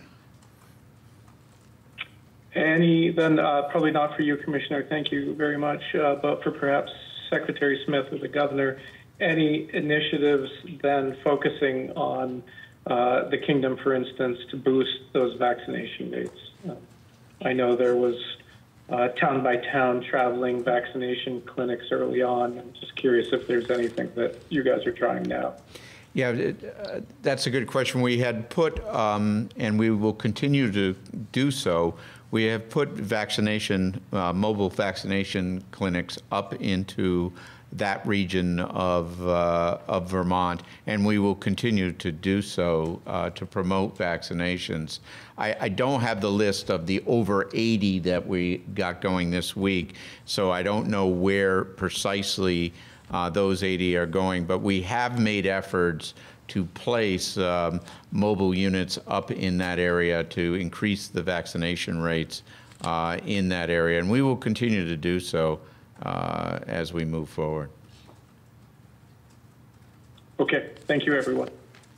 And Andrew, I think I have this statistic right, but those who are unvaccinated are 6 times more likely to transmit than vaccinated, as well as 11 times more likely to be hospitalized if they contract COVID. So if that's any different, I'll let you know, but those are the two, 6 and 11, I believe.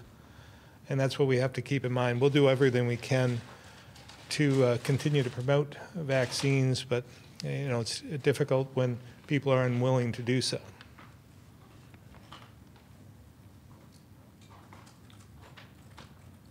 All right, we'll move to Colin Flanders, 7 days. Yeah, this is a question about vaccine uptake, in particular about booster shots. I'm curious, I think it was Dr. Levine who had mentioned something about there is a less of a sense of urgency among the people seeking out these booster shots than might have been a year ago or earlier this year. Are the numbers where you would expect them to be? Would you hope that they were higher at this point, a few weeks into offering these shots? And if they are lower than you expected, what are some ways that you can go about trying to encourage people to go get them? Yeah, so the numbers are lower than we anticipated. We have abundant capacity to give shots same day at most of our state-run sites. I do know the pharmacies are a little more stressed, trying to do flu shots and COVID shots and everything else at the same time. But there's plenty of access around the state for people who want to get a booster. There is this phenomenon of people taking their time, as you put it, which is a little bit understandable because, again, we are saying and we mean that you are protected still, even without the booster. But again, to achieve a much more high level of protectiveness, and especially that protection against being able to become infected or become ill, even if you don't get a serious outcome, nobody wants to have a moderate case of COVID. I mean, just think about last time you had the flu or what have you. That's not necessarily what you'd want to invite onto your doorstep. So I do think knowing the winter's coming, knowing that there's still Delta variant circulating in our communities, this would be the right thing to do. In terms of strategies, that's a real challenge because I don't think we have an understanding, mainly because boosters just happened. We don't have an understanding of what's driving people and what's not driving people. With the vaccine campaigns, it became evident over a couple of months exactly what person fell into what category. They were, just very, very aggressively wanting to get vaccinated, if they were on the total opposite end of the spectrum, or if, as was more likely, they were in that area in the middle where they were just hesitant or they were apathetic about it or what have you. I'm not sure we understand yet the whole psyche with regards to the rest of the population. So we'll have to be getting insight into that now. But similar to our regular vaccine policy, part of our policy, if I could use the word, is to be relentless and to make sure that we continue to educate, we continue to demonstrate the differences, as we've done pictorially for the population as we vaccinated each age band, to show the decrease in cases and the increase in vaccination rate and how they correlated. And we'll also continue to make sure that there's access to vaccine. Secretary Smith mentioned, the 80-odd places this week that are happening, whether you want a booster or whether you are a first-timer. So we need to continue to do that, and obviously will continue to do that as part of our overall pandemic response. Secretary Smith? I just wanted to add, Colin, we noticed out of the blocks it was a little slow, and I think there was some confusion of how this rolled out from the federal side. I think there was confusion about who was eligible and who isn't. If you're talking about a strategy, we're fairly liberal here in Vermont in terms of how we are administering this booster. So if you're, like I said before, if you're over 18 and you've had the interval between your last shot in terms of your regular vaccination cycle and this booster, in most cases Moderna, Pfizer 6 months, J&J 2 months, we're going to be fairly liberal on who gets it. Meaning, we're going to try to open it up to a lot of people here in Vermont for boosters. So I think you'll start seeing this rolling. My hope is you'll start seeing this rolling faster. And we've seen that in the last few weeks. We've seen it start to roll a little bit faster than what it did in that first week, which was not what we expected in accordance to how we did the first vaccine, with a lot of people showing up all at once when they were eligible. Just one real quick follow-up. Do we have any idea, and this might have been said at a previous press conference, about how many people fall into our liberal eligibility guidelines? How many people are we talking who are eligible for a booster shot right now? And I'm sure that's a moving target since we're talking about a timeline. It is a moving target. I will tell you that if we looked, generally at the guidelines that the CDC had put out, and then sort of looked at different groups that may fall in there, it was about 100,000 that we're looking at. But the way that we're looking at it, I think it's going to be much higher than that number as we move forward. Thank you. Michael Doherty, Vermont Digger. Hi, thank you. I wanted to pick back up on what Andrew was talking about with the focus on the Northeast Kingdom. Given that the per capita case rates in Orleans and Essex County are so high, I mean, they're right now double what the statewide rate is. Orleans appears to be one of the top 10 counties in the country in terms of the highest per capita rate. And I'm curious, Dr. Levine had mentioned through contact tracing data, getting statewide a little bit of a sense of where cases are coming from. But I wonder, does any of that data give us an indication of specifically what's happening in Orleans County? I mean, what is behind the much higher case rate that we're seeing up in that region? I'm going to just take a wild guess here and say, as we've said, this is now a pandemic of the unvaccinated. And I think that there's a number of people in that area who are unvaccinated. And so this continues to spread, and it spreads to both vaccinated and unvaccinated, unfortunately, when you have that much of a concentration in one area. Dr. Levine?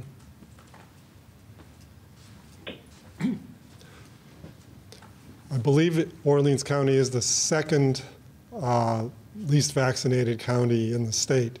So it does correlate with that, I'm sure, as the governor has said. But, you know, if you look at places like Louisiana and other southern states, there is another motivating factor that comes into play with time. And it gets categorized as fear sometimes, but other times it's just more awareness. And I think, you know, we can hope that we will see that in our lower vaccinated regions of the state. Because the fact of the matter is there has been a significant national uptick as a result of the Delta surge in vaccination rates. We continue to have our steady uptick in Vermont, and I think we can expect to see even more. Just related to the factor that people see neighbors, friends, family members getting ill, possibly having worse complications, and begin to reevaluate their situation. So that would be my hope, and the sooner the better for those who do come to that realization to keep as well protected as possible. With contact tracing data more generally, last year you were able to provide some analysis, some charts that showed, different environments that, according to contact tracers, that were indicating where people were getting infected. Is that something that you would be able to provide again this year? Well, I think, you know, in my opening comments, I provided what we do know, because, you know, most of these cases don't fall into the outbreak category. 85% of them don't fall into an outbreak category.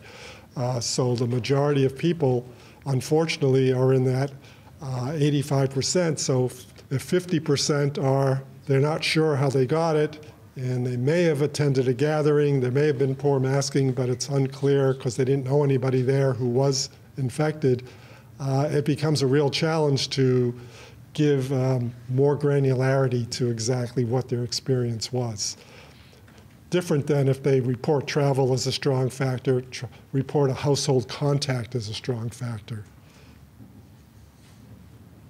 And again, in our situations, you know, our situations in the state, again, are being driven by the usual kind of situations, whether it be a school-based one, whether it be a long-term care facility, a variety of workplaces without, you know, really one defining type of workplace, except sometimes a theme of people who do work much more closely together as part of the job that they hold, or are facing customers a lot more frequently. But again, it's hard to get so specific that a person could take that information and protect themselves more than we already tell them how to.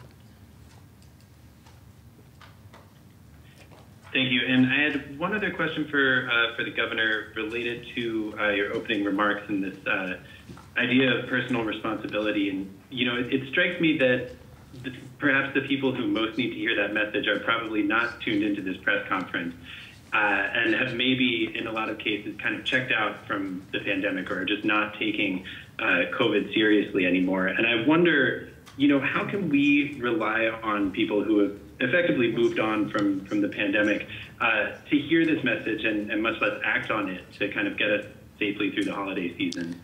Well, we certainly, you know, I understand your point, but as we, again, look at the number of people who are vaccinated, those who have received at least one dose, we're getting to 90%.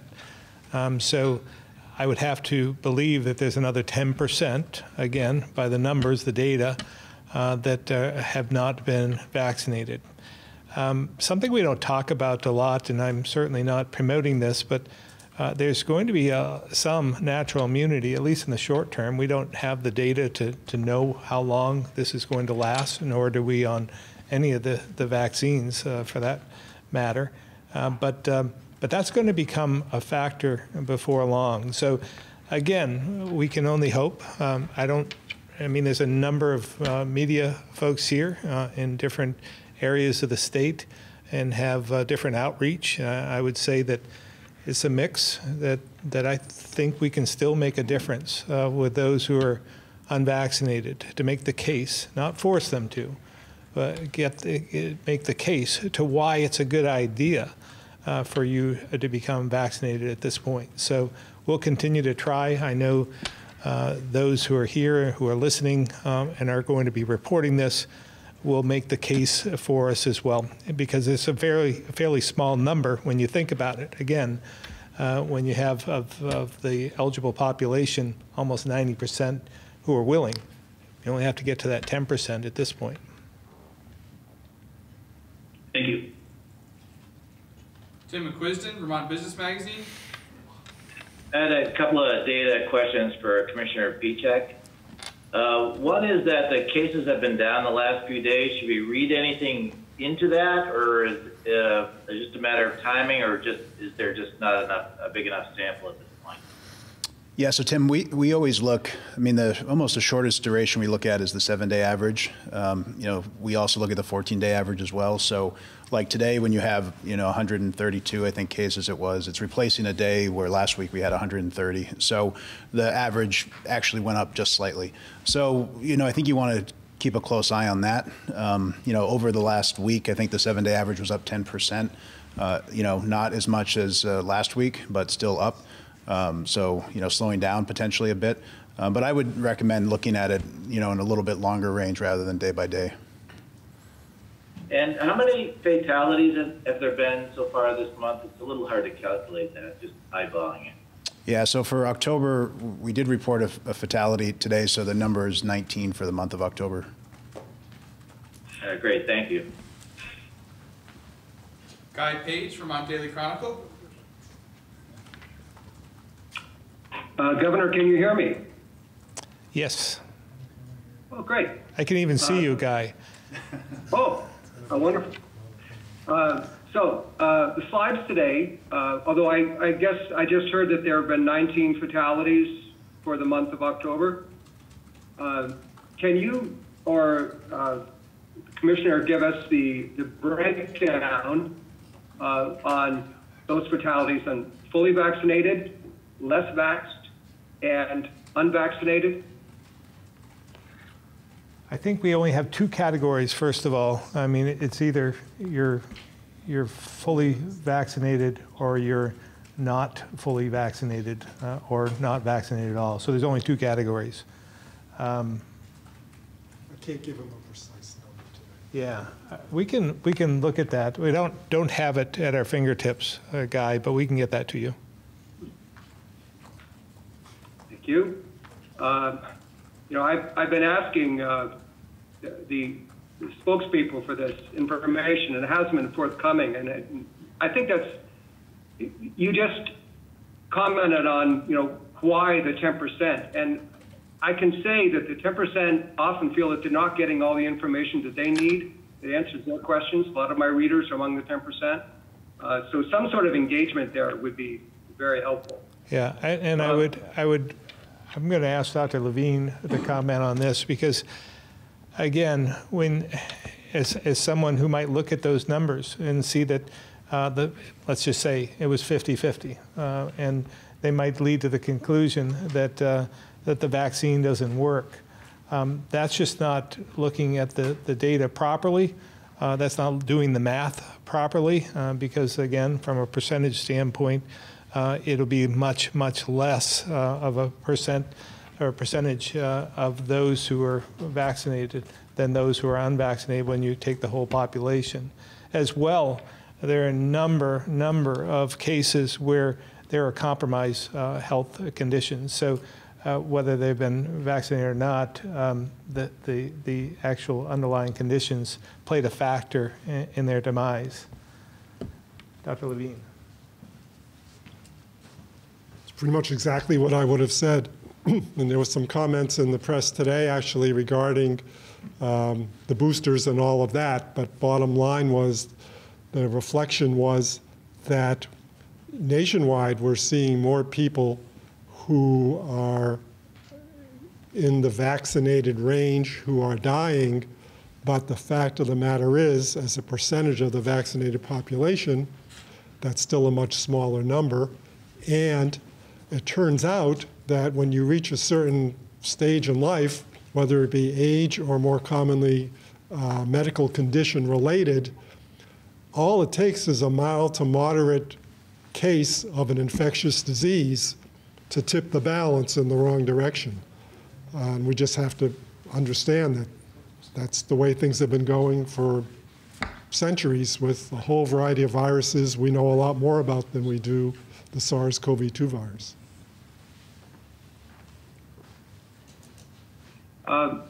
Commissioner, in a nutshell, could you describe the treatment protocol for patients who are admitted to the hospital for COVID-19? In a nutshell? Yeah, an overview. Sure. Sure. Usually you don't get into the hospital unless there's a problem with your ability to maintain a good oxygen level in your blood. So there are criteria for that from the get-go. And you usually have to have some element of illness beyond COVID that would probably get you there because you're in a compromised state. But probably the primary modality of treatment I would list as oxygen, given in a variety of ways. The least common way is because you're ventilated by a machine, because so many of the ways we can administer oxygen now help prevent you from having to get on a ventilator. So that's a whole bunch of intensive care unit and medical floor kind of protocol that I won't over detail here. Medication-wise, most people who are getting hospitalized aren't on their first or second day of illness. They've had the COVID for a while, at least 5-7 days. And that's the point in time when they're starting to deteriorate, not necessarily related to the virus, but related to the inflammatory response that the illness has produced in them. Their body's trying to fight off the virus, and all kinds of inflammatory chemicals are being released within their bloodstream to try to do that. So some of the therapies are actually to rein in control of some of that overzealous response on the part of the body, and that's why things like corticosteroids are used in that setting. There are also antiviral medications, not the one that Merck is trying to get approved now, that's a different one, but some older ones that are used to work on the virus part itself. So it's a whole host of interventions to support people's ability to breathe and have a good oxygen level without being on a ventilator, hopefully, to rein in the inflammatory response, and to address the virus itself. Is remdesivir one of those antivirals? And remdesivir is one of those antivirals. Okay. It is the one of those antivirals in terms of the one that would be chosen for the appropriate patient who meets the criteria. And are you using the monoclonal antibodies too? So most of the time someone would have gotten into the hospital either too late to use the monoclonal antibodies, or the cat's out of the bag, so to speak. So, you know, this therapy is used early in the course to prevent you from getting in the hospital. So it would be the less common person who's actually admitted to the hospital who would still qualify for it, because they may have passed that point in time when it would be useful. Okay, thank you. And Guy, we'll do our best to get that information. I see no reason why you shouldn't have that information on vaccinated versus unvaccinated deaths. But I would ask, we'll provide the number of people who are vaccinated, the number of people who aren't, so that you get all the information and then you can report all the information in terms of a percentage of those who have died with COVID who are vaccinated versus unvaccinated. Glad to do it. Thank you. Aaron Tanko, Vermont Digger.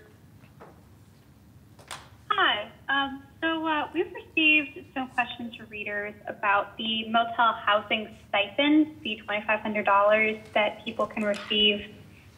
Specifically, there's some confusion about under what circumstances people can receive it.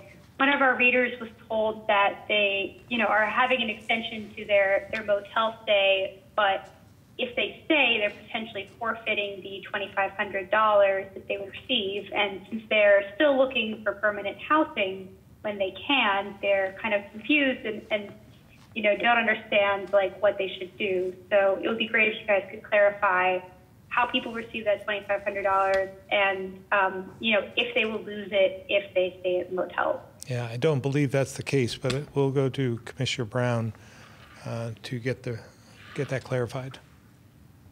Correct. Those funds are available to help households when they do find other living arrangements, whether permanent housing or someplace else to live. Those funds are available to help with the transition. So whether it's when they reauthorize or 2 weeks later, those funds are available for a household when they're moving on from the program. However, they are currently funded with Corona relief funds, which need to be spent by the end of December, or that's when they're no longer authorized under the federal legislation. And so those funds will, just through that process, this program will be winding down, and we're not proposing a new essential payment. However, our plan does include continuing the rapid resolution funding, which is available as well, which provides even more resources for a household to move forward. Okay, so what happens if you're getting a housing situation lined up? You've applied, maybe you're just about to sign a lease, and the landlord backs out. Do you lose the $2,500? Do you have to reapply if you are staying in the motel and you get another opportunity in another 4 weeks? What does that process look like? Yeah, households don't apply for the payment. It is available through a matter of when we're working with that household. If they tell us they're transitioning out, then we make that payment available. If that falls through and they remain in the program, and then 2 weeks later they have another plan to move forward with, those funds would still be available to that household. Okay, so this person, even if they stay at the motel for another 2 weeks, they're not forfeiting the $2,500. Correct. Okay, thank you. All right, that's it. Thank you all very much. See you next Tuesday.